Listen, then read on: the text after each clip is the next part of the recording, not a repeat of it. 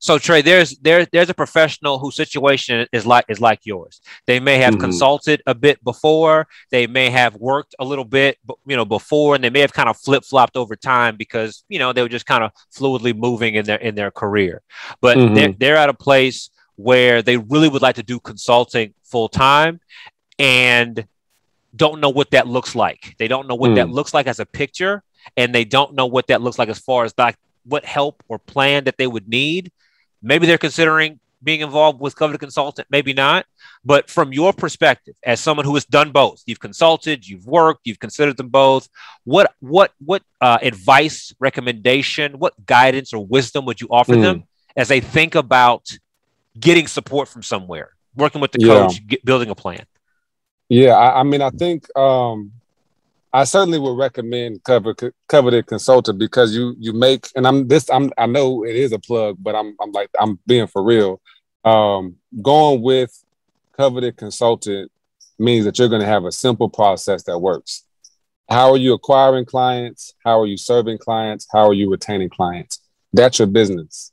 If you can answer those three, that is your business. So I think if you are in that full-time role and you've already got some clients, start making your money on your day off. Or, I got 10 days that I could use. Start scheduling clients on those days off so that you can validate your business and end up working your way or consulting your way back out of a job. But I think you have to have the help in all those three pieces. And it's not a lot. I'm say all three, but acquisition, attraction, and acquiring. Get it right. Service, productized. Like I simplify so much on my QuickBooks. On QuickBooks, I used to have maybe 15 to 20 different services I offer because I was trying to create one every time. No, now there's 4. There's an introductory service, there's 2 retainer options, and there's a professional development, like one-off type of thing. It's easy. I'm making invoices in 20 minutes now instead of an hour. And that saves the 2 hours that I need to be able to work on my business and not in my business and create all this stuff from scratch every time. Yeah.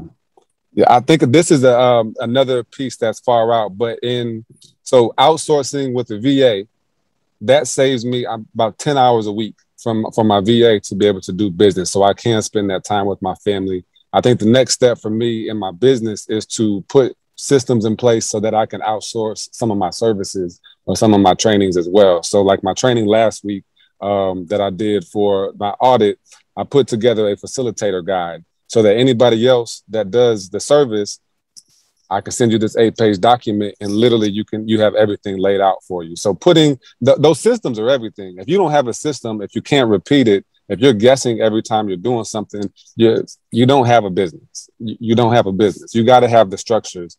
I'm rambling a little bit now, but I'm gonna keep on going.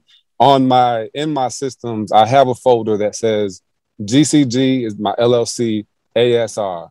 And inside of that is acquisition, service, retention. And I have one document that serves as a table of content that has all my processes in it. My acquisition process, my social media process, my onboarding process, my YouTube upload process.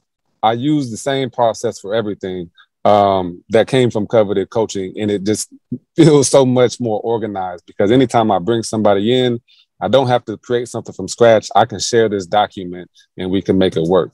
Yeah. Yeah. See, now you get dangerous.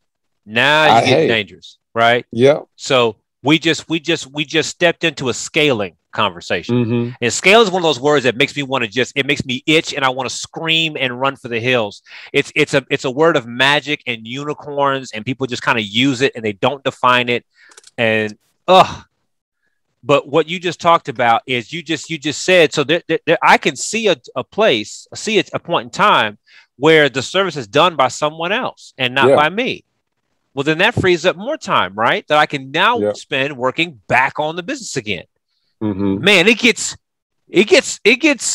fun, man. It gets fun. But like, as you've already well explained, there's a base set of stuff you got to have your head around so that you can do those other things.